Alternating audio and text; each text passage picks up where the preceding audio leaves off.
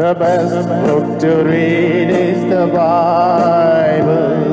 The best book to read is the Bible. If you read it every day, it will help you all the way. Oh, the best book to read is the Bible. Dear brothers and sisters in the Lord, ప్రభునందు ప్రియమైన సహోదరి సహోదరులారా, today's verse for our meditation is taken from the book of Jeremiah, chapter 46, verse 27. ఈరోజు మన ధ్యానం కొరకు ఇర్మియా గ్రంథము 46వ అధ్యాయం 27వ వచనం నుండి తీసుకొనబడింది. Fear not thou, for behold, I will save thee from afar off. భయపడకుము, దూరములో నుండి నిన్ను రక్షించుచున్నాను. Different Bible commentators divided the book of Jeremiah into different sections as the Lord led them. వేరువేరు బైబిల్ వ్యాఖ్యానకర్తలు దేవుడు వారిని నడిపించిన కొలది ఇర్మియా గ్రంథాన్ని వేరువేరు విభాగాలుగా విభజించారు. However, when we come to chapter 46, ఏదేమైనా 46వ అధ్యాయానికి మనం వచ్చే సమయానికి this section deals with the prophecies that are directed mainly to those nations that were around Israel. ఈ భాగంలో ప్రధానంగా ఇర్మియా ఇశ్రాయేలీయుల చుట్టూ ఉన్నటువంటి అన్య జనాంగంను ఉద్దేశించి ప్రవచించారు. The prophet addressed the Gentile kingdoms. ప్రవక్త అన్య జనాంగంను ఉద్దేశించి మాట్లాడుతున్నాడు. God was passing judgment on the surrounding nations. దేవుడు వారి చుట్టూ ఉన్న ప్రజలపైన తన తీర్పుని ప్రకటిస్తున్నాడు. What can we understand from this? మరి ఈ విషయాల నుండి మనం ఏం అర్థం చేసుకోగలం? As Ryken commented, మరి రైకెన్ గారు వ్యాఖ్యానించిన ప్రకారం God knows who he is. దేవుడు ఎవరు ఆయనకు తెలుసు. He is not a regional supervisor. ఆయన ఒక ప్రాంతీయ పర్యవేక్షకుడేమి కాదు. He is not a tribal deity. ఆయన ఏదో కొండ జాతి వారికి ఒక గుంపు వారికి దేవుడు లాంటి He వాడు is కాదు. the God of all nations. ఆయన సర్వ ప్రజలకి సకల జనాంగములకు దేవుడే ఉన్నాడు. His sovereignty is not limited to a single culture, nation or ethnic group. ఆయన యొక్క సార్వభౌమత్వం అనేది ఒక ప్రత్యేకమైనటువంటి ఒక సాంప్రదాయానికి ఒక సంస్కృతికి సంబంధించి లేదా ఒక దేశానికి సంబంధించింది కాదు. So this act and fact of God passing his judgments on Gentile nations clearly shows that the God of the Bible is the God of the whole universe. కాబట్టి దేవుని యొక్క ఈ క్రియ, ఆయన ఈ విషయాలు అన్య జనాంగముల పైన ఈ తీర్పు ప్రకటించే విషయాలన్నిటి బట్టి ఏమర్థమవుతుంది? బైబిల్లో ఉన్నటువంటి దేవుడు ఆయన God of the universe. ఆయన విశ్వమంతటికి దేవుడు, సార్వజనిక దేవుడై ఉన్నాడు. He is omnipotent God.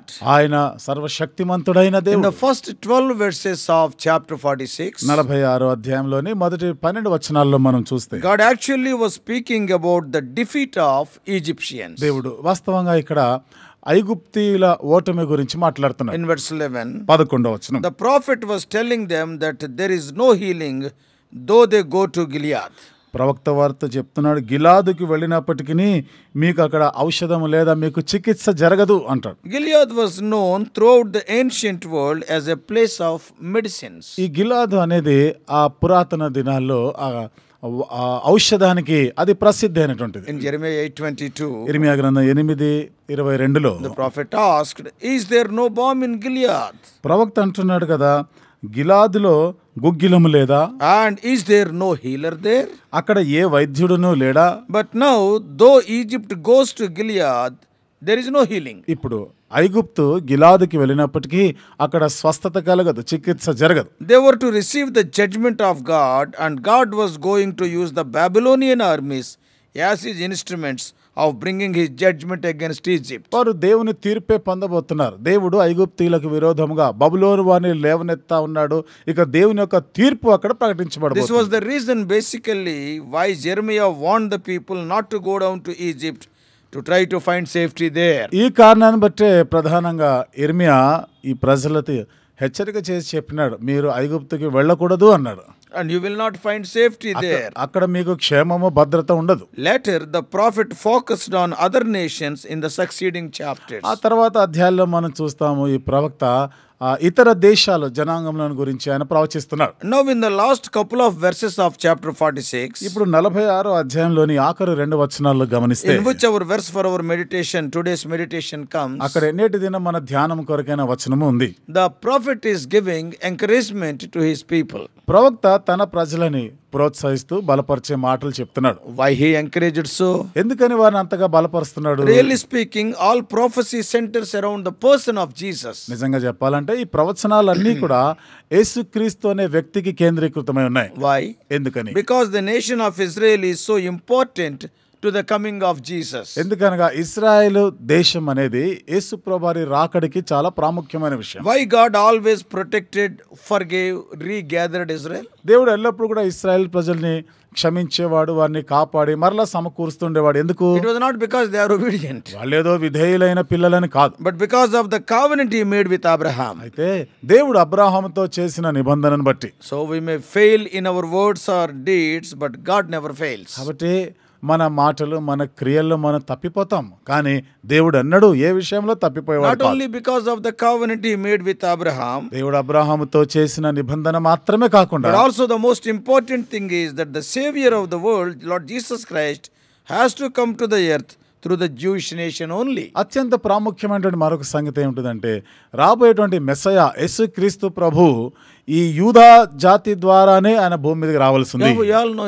he is known as the Lion of Judah. ఆయన యూదా గోత్రపు సింహముగా కూడా పిలువబడ్డ సంగతి మనకు So తెలుసు. forgiving and loving are his attributes. కాబట్టి క్షమించుట, ప్రేమించుట అనేవి దేవునికి ఉన్నటువంటి గుణగణాలు అవి. Often God calls Jacob his servant and the Israel as he calls Jacob as his servant and Israel as his people. అనేక పర్యాయాలు దేవుడు యాకోబుని నా సేవకుడు అని పిలిచేవాడు, ఇశ్రాయేలు వారిని నా ప్రజలైన వారు అని పిలిచేవాడు. Not on the ground of obedience, but because he has chosen them. వారేదో విధేయులుగా ఉన్నారని కాదు, కానీ దేవుడు వారిని ఏర్పరచుకున్న కారణాన్ని బట్టి. We all know how refractory and disobedient they were. వారు ఎంత మొండివారు, ఎంత తిరుగుబాటు చేసేవారో మనకు తెలుసు. They were continually shaking off the yoke which is upon them. ఎడతెగక వారి మీద ఉంచబడినటువంటి ఆ కాడిని తొలగించుకుంటూ ఉండేవారు. And many times they insulted God also. అనేక పర్యాయాలు దేవుని కూడా వారు ఎంతో అవమానపరిచారు. The obedience of Israel is not commended, but that election is set forth by which God had set them apart from other nations.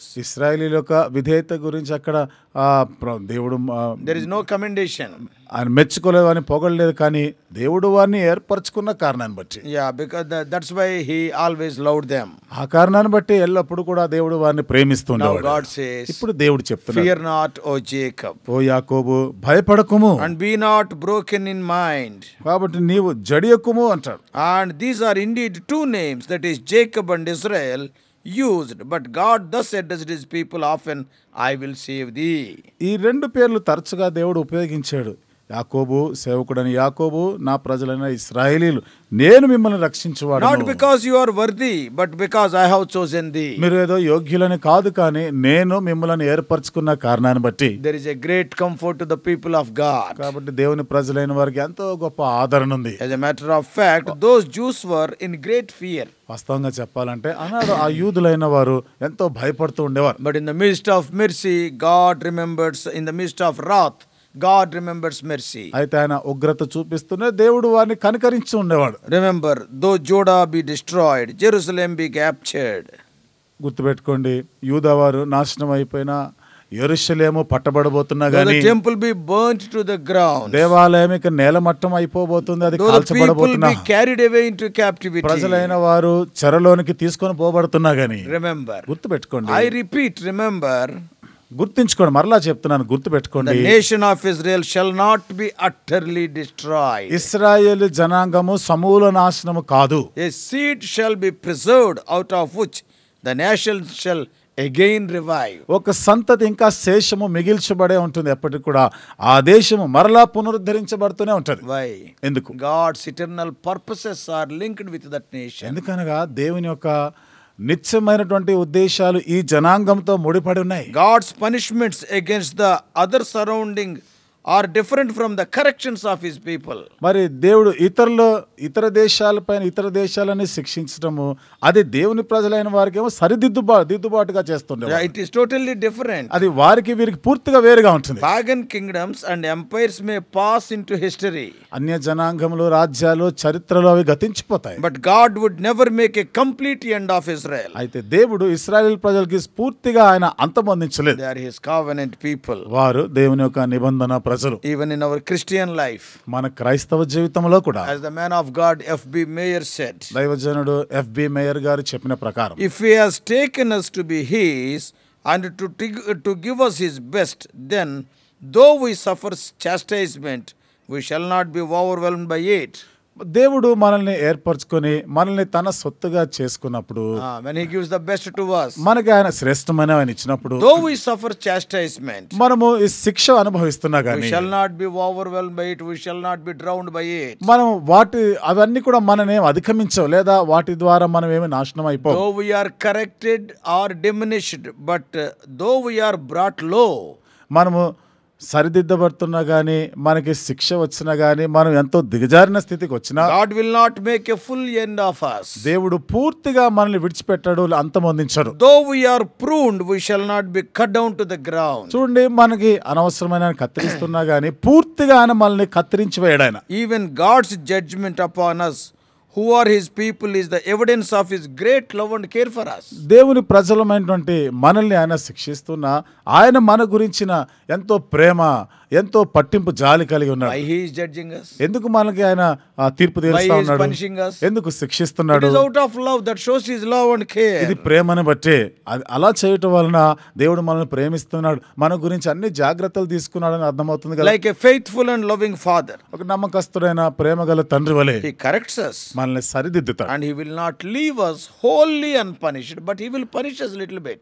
ఏవి శిక్షించకుండా విడిచిపెట్టాడు గానీ అవసరాన్ని బట్టి ఆయన శిక్షిస్తాడు. How blessed we are. మనం ఎంత ధన్యులం. So dear brothers and sisters, కాబట్టి ప్రియమైన సహోదరి have you సహోదరులారా, come under the better understanding of his love? మరి ఆయన ప్రేమను గురించినటువంటి ఒక సరైన ఒక చక్కని గ్రహింపుకు వచ్చావా? He'll never leave you. ఆయన నిన్ను ఎన్నడూ విడిచిపెట్టడు. Though you shake off his hands, yet he will guide you with minor chastisement. నువ్వు ఆయన చెయ్యి విడిచిపెట్టేస్తున్నా గానీ ఆయన నేను చిన్న చిన్న శిక్షలు నీకు వేస్తూ సరిదిద్దుతూ ఆయన నిన్ను నడిపిస్తూనే ఉంటాడు. May God help us to understand these truths and go forward in our Christian life. ఈ సత్యాలను గ్రహిస్తూ మన క్రైస్తవ జీవిత యాత్రలో ముందుకు సాగిపోలాగిన దేవుడు చేయనుగాక. May God bless you. దేవుడు మిమ్మల్ని దీవించునుగాక. Let us pray. ప్రార్థన చేసుకుందాం.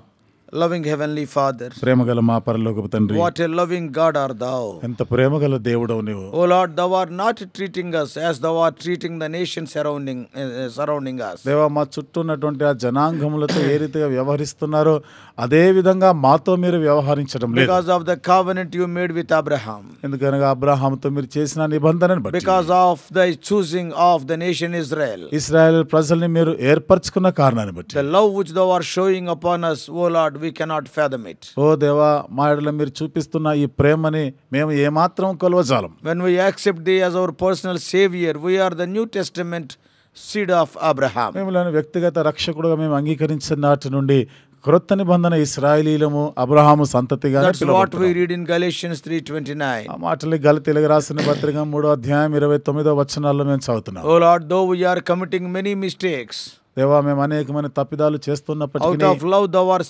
chastising us, ప్రేమను బట్టి మమ్మల్ని శిక్షిస్తా but ఉన్నారు. thou art not leaving us. అయితే ప్రభా, మీరు మమ్మల్ని ఎన్నటికీ విడనాడడం Many లేదు. times we shake off your hand. అనేక పర్యాయాలు దేవా, మేమే మీ చెయ్యి విడిచిపెట్టి వెళ్ళిపోతాం. Even then out of love thou art coming after us. అయినను ప్రభా, మీ ప్రేమను బట్టి మమ్మల్ని వెంటాడుతూనే ఉన్నారు. Today we are alive and we are safe and sound, means it is not because of our obedience or our holy life. ఇది నాన్న మేము సజీవులుగా ఉన్నాం, ఎంతో సురక్షితంగా క్షేమంగా ఉన్నామంటే అదేదో ప్రభా మా పరిశుద్ధ భక్తి జీవితం కాదు. It is not because of our achievements. ఓ దేవా, మేమేమో సాధించామని కాదు. It is only purely out of thy great love and also concern and care for ఇది us. కేవలం ప్రభా నీ మహా గొప్ప ప్రేమ, మా ఎడల మీరు కలిగినటువంటి ఆ పట్టింపు, ఆ జాలిని బట్టి. Lord, this morning what can we offer unto thee? కాబట్టి ఉదయకాలం దేవా, మేము మీకు ఏం చెల్లించగలం? From the bottom of our hearts, Lord, O Lord, we are telling thank you.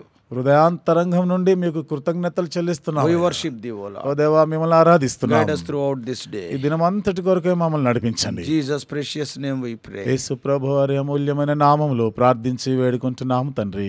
Amen. Amen.